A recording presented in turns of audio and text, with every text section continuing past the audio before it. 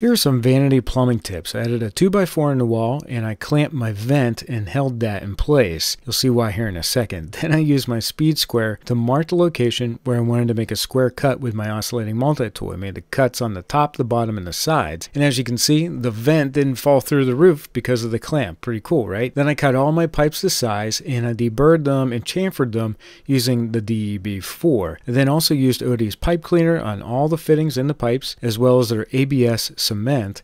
And one of the things that I like to do when I set the T is make sure that it's square to my studs, then I cap it. I hope all these tips help you out.